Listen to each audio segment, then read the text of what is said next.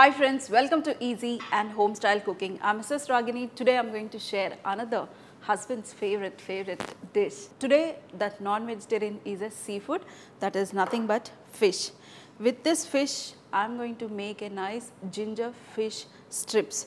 You know, it's little bit ginger sauce and we are going to make this strips coated with breadcrumbs and even flour and some egg and deep fried and put it in our ginger sauce and make a ginger fish strips. Dear friends, this couple of viewers were requesting to show how to make ginger fish strips. So dear friends, this is for you. And to start off with, here I kept the oil ready and here is the fish and some breadcrumbs and some all-purpose flour. First we are going to coat the fish with the soya sauce. This is the light soya sauce. Coat it nicely.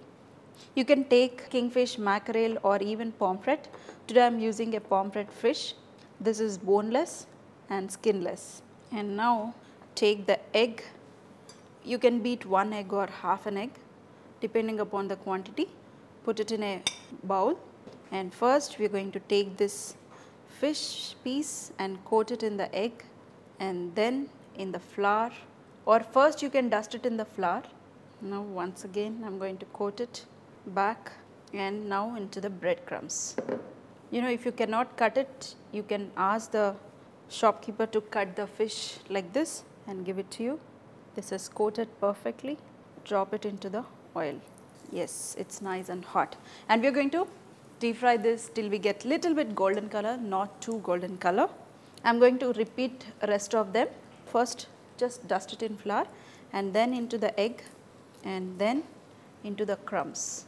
Let it coat nicely and drop it back. So dear friends, I am going to make the rest of them and then we are going to make our sauce. So friends, here you can see I added couple of them and here you can see they are nice and golden in color. Don't color it too much. First dip it in the flour, then in the egg, then in the breadcrumbs. You will get it excellent. And transfer it into a plate and now switch off the flame. We are going to remove this oil and now we are going to make our sauce. So what we are going to do is add very little oil. You can use the same oil also, and in this you can take lot of ginger. Add the ginger, slightly saute this, and here is the stock. I am going to add the stock, and in this we are going to add some tomato ketchup and very little of lime juice and some vinegar and sugar and also salt. We did not added any salt for this fish because we added soya sauce. So soya sauce has salt in it, so don't add too much. And we are going to check the taste. Gingery flavor.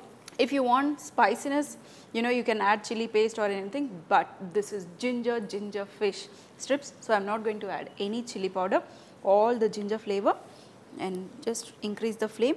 In this we are going to add take some cornstarch and some water or even stock you can take and add it, mix it and pour this mixture into this. This will immediately thicken, and this sauce we are going to pour it on top of our fish strips. So friends, just take a plate and try to plate it up. Just pile up your fish strips and here is the sauce which is nice and thick. Switch off the flame and now pour this on top of this. You can use how much ever you want.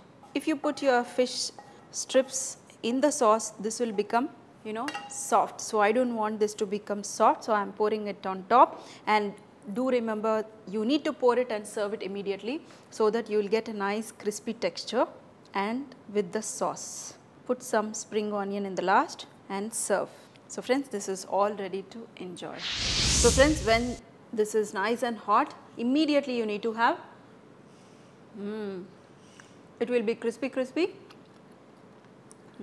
and the sauce is amazing.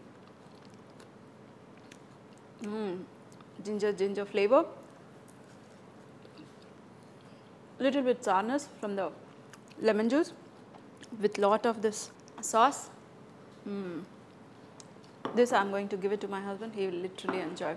Dear friends, if you give it to kids also, they love to enjoy because there are no bones in it and nice strips, they will enjoy it. Even your family will. So dear friends, I hope you enjoyed this very simple ginger fish strips. If you like it, make it and also share it with your friends so that everybody will have such type of food. See you in another session with some more recipes.